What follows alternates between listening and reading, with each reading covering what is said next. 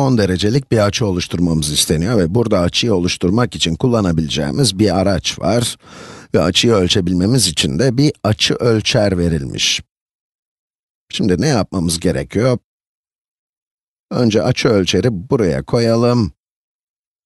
Ve açının köşesine açı ölçerin merkezine denk getirelim. Yani açının merkezi, açı ölçerin merkezinde olsun. Açı ölçeri hareket ettirmek daha kolay, onun için bu şekilde yaptım. Işınlardan birini buraya koyalım. Ve diğerini de 10 derecelik bir açı oluşturacak şekilde, evet, buraya koyuyorum. Ve işte oldu. 10 derecelik bir açımız oldu. Bu soruda dikkat etmemiz gereken şey, hangi açının ölçüldüğü. Açı ölçeri kaldırırsak bunu daha iyi gösterebileceğim. İşte bu, ölçmek istediğimiz, 10 derece olmasını istediğimiz açı. Eğer bu ışınların yerlerini değiştirirsek, açının da yeri değişir ve dıştaki büyük açıyı ölçmeye başlarız. Onun için ölçtüğünüz açıya dikkat edin, bu çok önemli. Şimdi cevabımızı kontrol edelim. Evet, doğruymuş. Güzel. Şimdi ışınların yeri değişseydi ne olurdu ona bakalım. Eğer 10 derecelik açıyı bu şekilde göstermiş olsaydık, yanlış cevap vermiş olurduk. Çünkü her ne kadar bu içteki açı 10 derece olsa da sorunun değerlendireceği açı dıştaki bu büyük açı olacağı için cevabımız yanlış olurdu. Onun için bu soruyu çözerken bilgisayar programının ölçtüğü, işaretlenmiş açıyı ölçtüğünüze emin olun.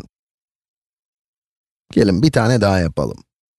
Burada da 155 derecelik bir açı oluşturmamız istenmiş. Bu biraz daha farklı bir soru çünkü bu sefer geniş bir açı oluşturmamız gerekiyor. Yine açı ölçerimizi açının köşesine koyarak başlayalım. Işınlardan birini alalım ve 0 noktasına koyalım. Diğerini de 155 dereceye getirelim.